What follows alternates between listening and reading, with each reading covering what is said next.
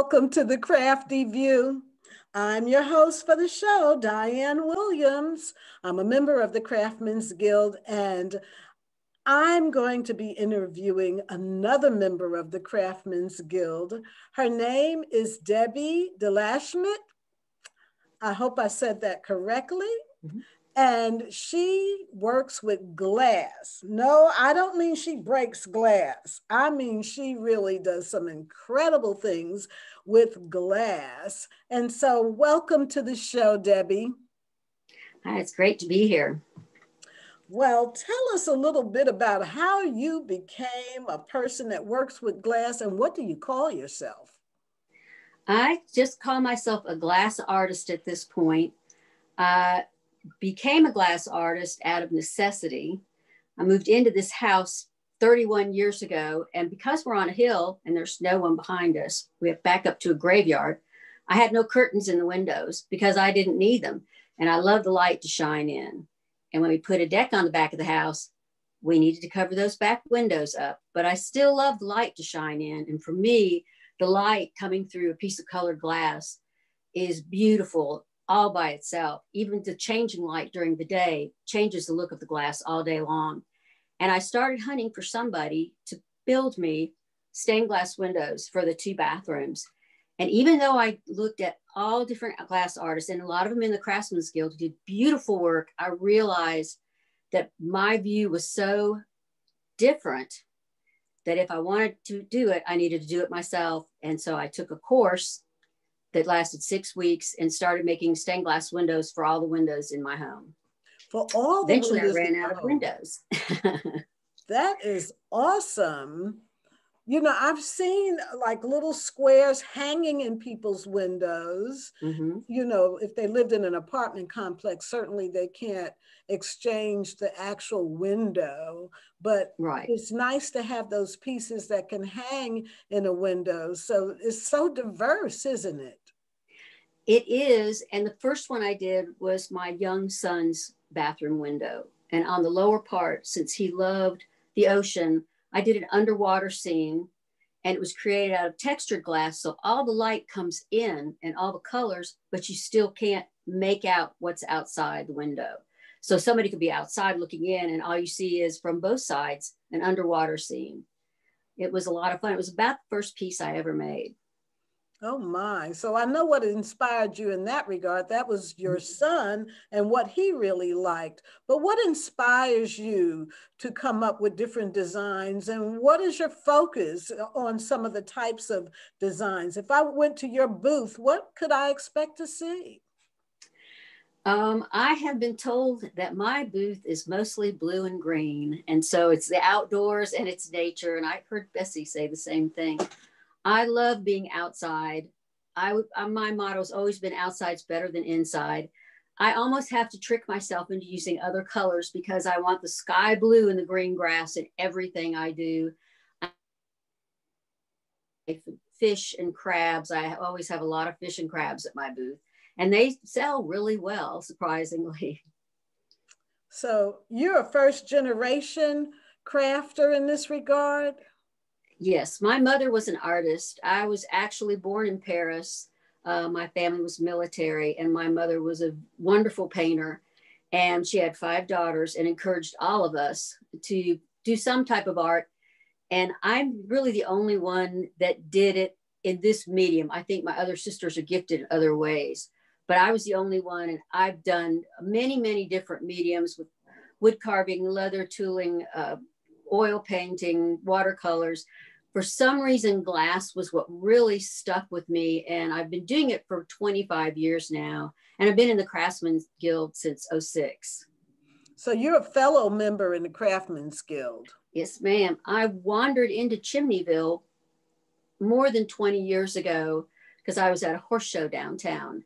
And I thought, what is this? And paid my little $6 to walk in. And I was absolutely floored by the talent there. Immediately called my husband and said, you got to see this. And we've been going to Chimneyville for years before I ever had the nerve to apply to be a member of the Craftsmen's Guild. You know, if you're like me, I love to go on Pinterest and I see some of the most incredible things. I'm not trying to copy any of that per Mm-hmm. se, but it kind of inspires you. Um, do you have any role models? Are you seeing, even if you don't name them, are you seeing any types of glass works that you're enamored with right now?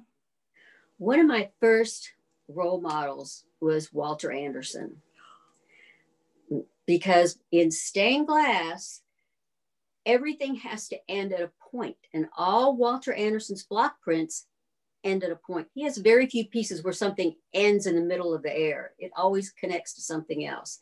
And so this is one of my first glass pieces I did. This is Walter Anderson's Blue Crab. You can see all the black lines. That's the solder that keeps the glass connected.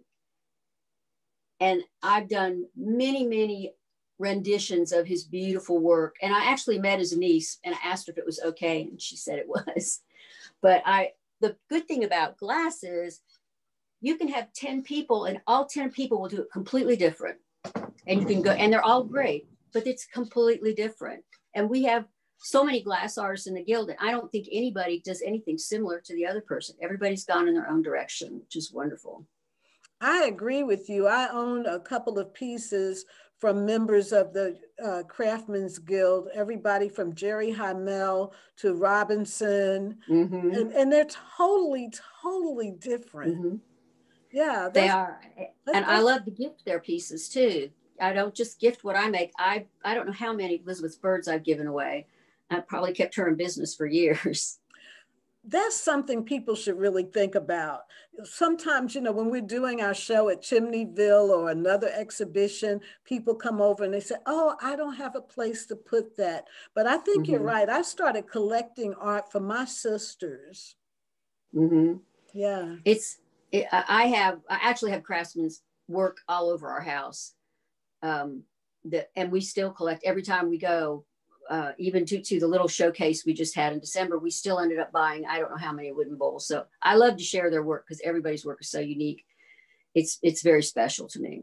Yeah, there's something to be said. You know, you can get something that's been manufactured, and now everybody's talking about that country way over there. I'm not going to mention it. And they're saying, Mm-hmm. well, is it made in America or where is it made? But see, a lot of times you're buying things that have been made on a machine.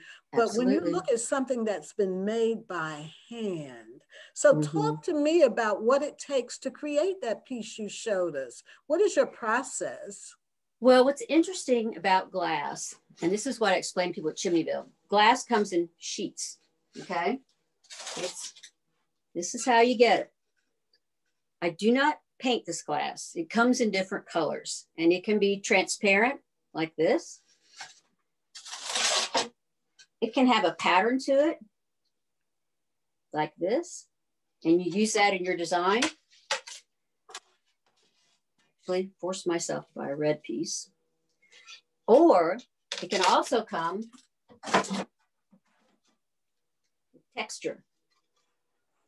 So this is what I meant about putting it in front of your window. You can still see the light through it, but you can't really see what's going on through it. And you cut each piece and grind it to put in your pattern. In a piece like the crab, because he's stained glass, all his pieces have to fit together like a puzzle. They all have to be ground and laid out and fit next to each other pretty tightly so that when you solder it, you don't have any gaps. In fusing, it's a little different. The glass is pretty much the same, but you have to get a certain kind of glass for fusing. It's very similar. But in fusing, you lay it out on a kiln shelf, and because you put it in intense heat, it melts, it flows like liquid, and all the sharp edges round out, and you can layer different pieces of glass on top of each other, which is a lot of fun. You can also get iridized pieces, as you see on the ends of his little legs here that are shiny, and just keep adding. The other fun thing about fused glass, which is different than stained glass, is almost always flat. But when you fuse something, Okay. You can fuse it flat, like so. But then you can buy a mold like this. You put your flat piece in it and you end up with a bowl. That is fabulous. Isn't that fun? Fabulous. What's even more fun is you don't have to buy your mold. You can make a mold, or anything stainless steel can be a mold. So I got an old pot. I fused this flat and I ended up with a bowl. And it's all a matter of heating it in the kiln. You heat it to a certain temperature, it holds at that temperature, and it cools at a certain rate. And you end up with, it's a lot of fun. Does it take a long time to do something like you just showed us? It depends on the process, because there's 4 processes. And that's why it's a little harder to teach fused glass, because you cut it and lay it out, and then it's got to go in the kiln, and 13 hours later, it has to come out. Or it might even take longer if it has to cool. So it's a little more of a process, but you start out making small things. I bought a very small kiln to start with, and then you get larger and larger. And of course, larger things are a little more difficult because you have to take in consideration how slowly something slumps under that mold. If it goes too fast, it's going to break. If it goes too slow, it won't go all the way around it. So for me, it was trial and error since I was self-taught in the fusing. And I'm still not as good as the fused glass artists we have in the guild right now, but I'm learning, and I've got some new things I'm working on during our downtime right now, but there's always something else to learn. Have you ever been able to salvage or refashion a mistake? Yes, those are called happy mistakes. And one of my brother-in-law's favorite pieces is a bowl I made, and it just folded up. And I thought, and so I fused it flat again, and then I slumped it again, and it turned out really interesting. And that was his favorite piece. I gave it to him for Christmas, and I said, don't ask me to make another one because I'll never be able to do that again. But that was a fun piece. But yeah, there are certain things you can save, and certain things you just have to break all the glass up and make something else out of it. But I think the key is that, you know, with that piece that you had to refashion, I want to ask, were your colors, your blues and greens included in it? Actually, it was a blue and green bowl. And he still has it on his shelf.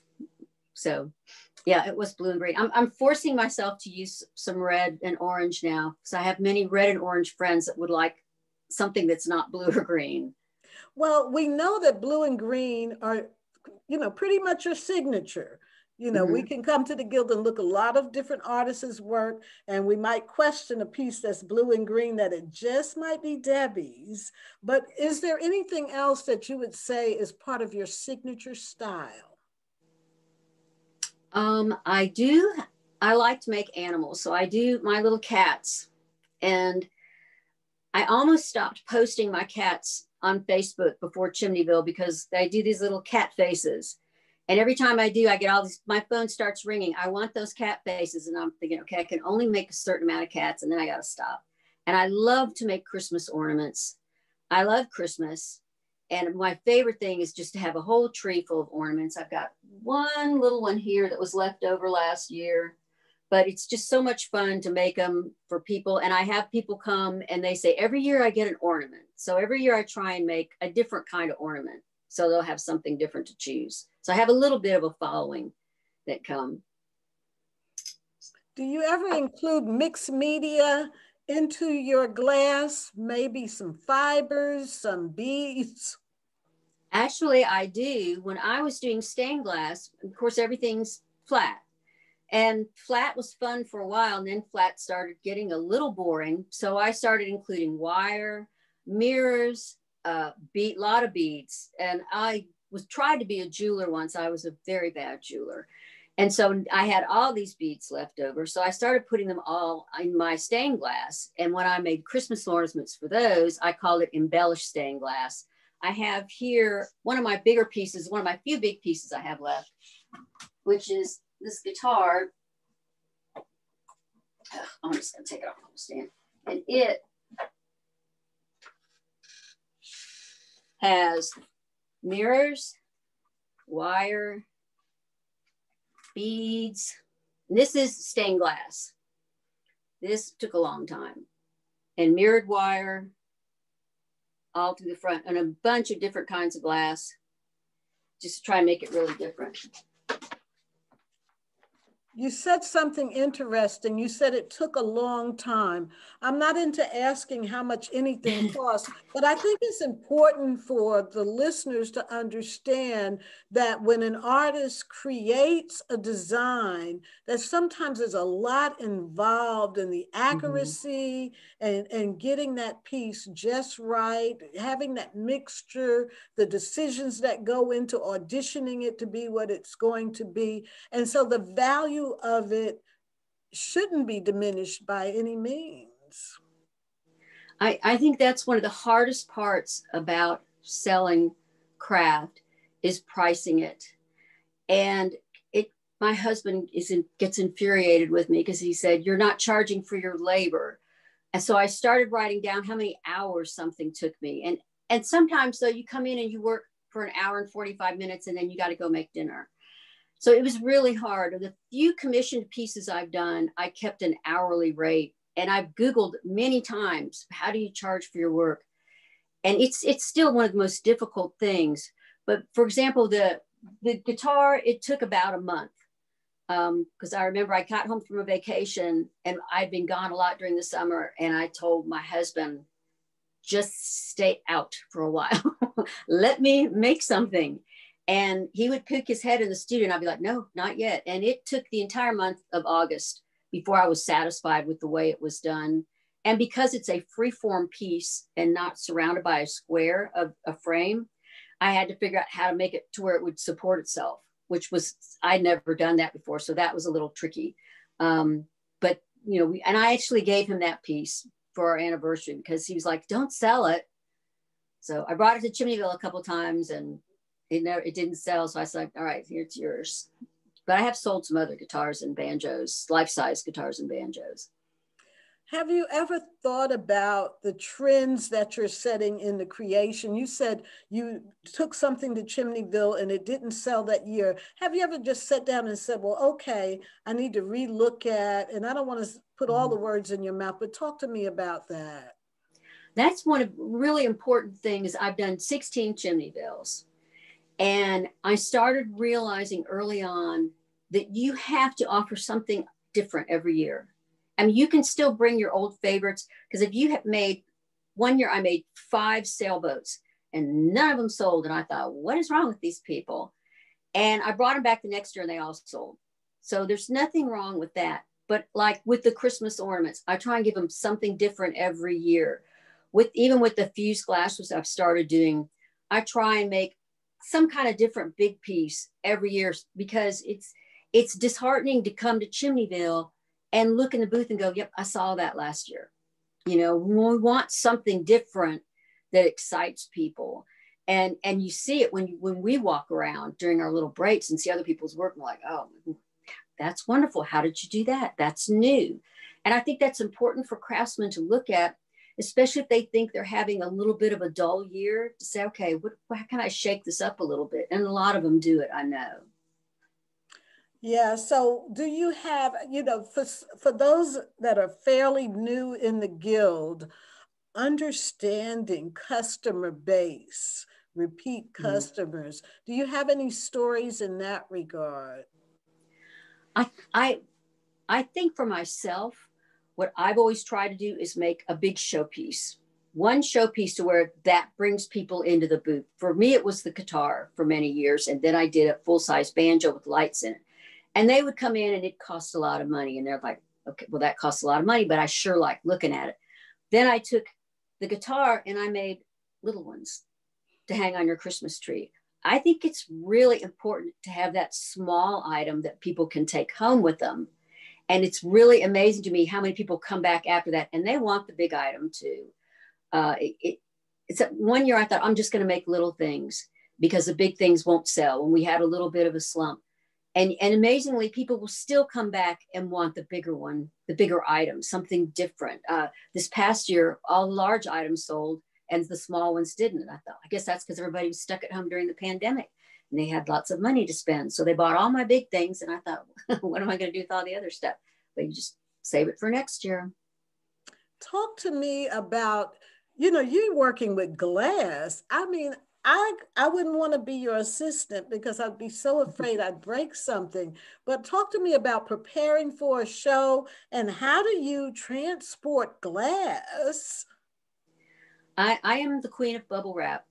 As everybody at Chimneyville knows, that if you need to borrow some bubble wrap, just come on over to me. I have all the bubble wrap you want. For my things that are flat, I pack in cardboard and I take the cardboard with me. So when people buy them, I can pack it with bubble wrap and cardboard around it. Everything else goes in glass tubs. Occasionally I've had a really large showpiece that's when you just hold your breath and bring it in and hang it up and go, okay, don't touch it. The fused glass is not as fragile as stained glass is. I had a lady drop an ornament in the craft center last year at Chimneyville. And she was like, oh my gosh. And I'm like, no, I picked it back up. It was fine. It wasn't broken. So it's a little denser, but like a lot of people's work, it is fragile. And when people ask for a window and they would say, I want to insert it in my house and have this glass. And I said, well, now you realize if you're mowing the lawn, you flip a rock up, you've just broken your $5,000 window. So I said, let's fit it in and put it behind your glass and let them break your glass outside. And this will be okay. And I've never had one in my windows break yet. What a great suggestion. Mm-hmm.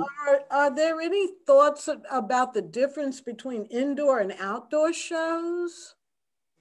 Yes, I've done a few outdoor shows and I was really lucky in all of them. The weather was nice. I did one in past Christian where the weather was starting to get bad and they told everybody just pack up. So I have my tents and I have my tables, and glass is not the best thing to take to an outdoor show. I'm envious of the jewelers that can put everything in a box and go home, or the guys that make the wooden bowls and like that, just throw it on the tub and leave. Mine's got to be carefully wrapped up. But I love outdoor shows and I love going to outdoor shows. And participating is fun, and people are usually so happy when they're outside. But I will say that this past Chimneyville at the Craft Center we had, I've never seen a happier crowd of people come in the doors. They were delighted with the whole thing. It was a lot of fun. So you've done shows and exhibitions. You've done a lot of that? Yes, I started out doing a lot of demos with the stained glass because you can solder, and people love to watch that solder go. And I've demoed at shops where some of my things have sold, some little art galleries. I demoed at the art museum. And it is fun because people come by and ask you questions. And so you can answer, but you can still work at the same time. And almost always they want to buy whatever it is you're making. They want that piece. So you're like, okay, I'll put your name on that because they watched you make it. And that's what's so exciting about it, is them watching you make it. So then they want to have it. What's the most unusual piece that you've created that you could think of right now? I made a full-sized sailfish all out of mirrors. I bought large mirrored sheets of glass, and some of the mirrors were textured and had waves in them. Some of the mirrors were tinted blue for his fins, and then his long pointed beak, whatever they have. And it was full size. It was about 4 feet by 4 feet. I must have been out of my mind to take that on. And I actually took it down to Mexico Beach and did an art show there with it and brought it back to Chimneyville, and it sold out of Chimneyville the same year. But it was different. It was, I don't know what possessed me to do that, but I used to go to Mexico Beach and do their art and wine show every year. And I had a little following there before they got hit by the hurricane, and sold a lot of stuff there. What would you say to a hobbyist or novice artist or craft person that was interested in becoming a member of the Craftsmen's Guild? We love our new members. We love encouraging people to become members. The main thing I would say to them is don't be scared to try.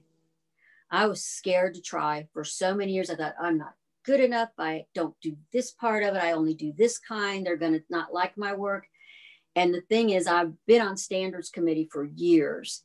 And when somebody brings work in, we don't ever say that's not good enough, or nobody goes, oh my God. It's always, okay, what do we like about this? What can they improve on? What can we do to help them? We offer them a mentor. We offer them explanations. If somebody's not quite up to par yet, we say, you know what? We've got another standards coming in 4 months.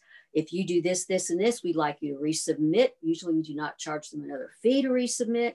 We want to encourage people to go ahead and try and express themselves and learn that half the people are good enough to get in immediately, more than half.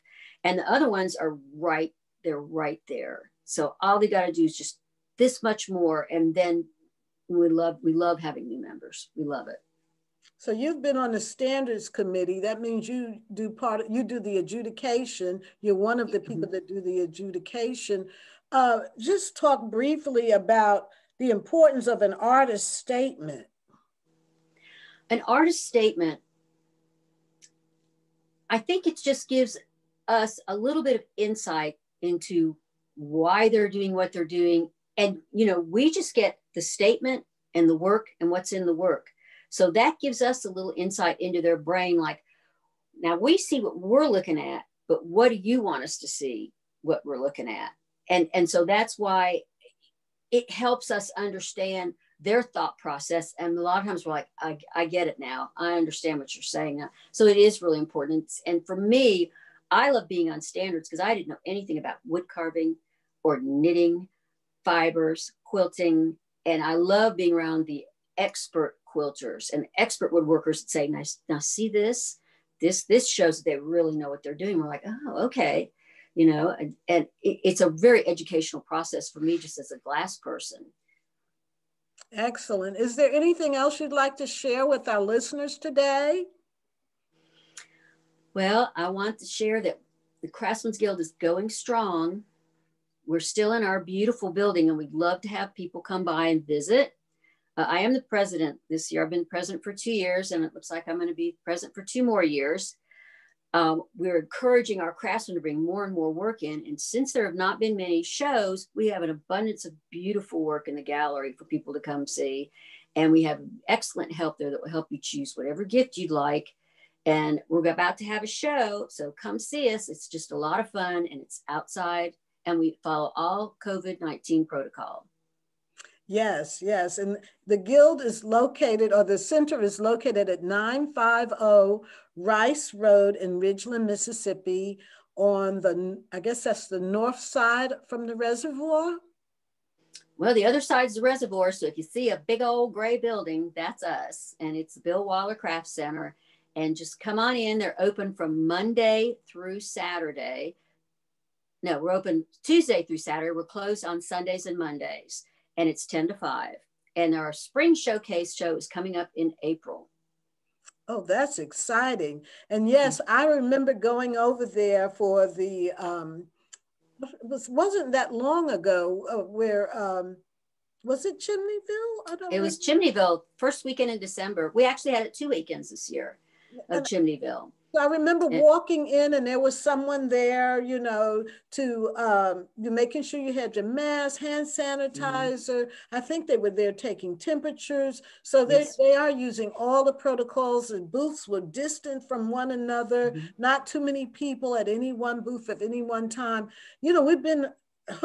We've been home for a long time, and there's nothing wrong with getting out and going to the gallery, and some of the work is at the Pearl Outlet Mall as well. And then we have our store gallery as well as the George Berry Gallery, which this month for the month of February, there was an exhibit of African-American Guild members' works, and there were a very diverse group of artists that exhibited. So it's the place to be, it's the place to go, and it's wonderful meeting artists like you, Debbie. How can the viewers get in touch with you if they wanted to know more, if they wanted to purchase your work?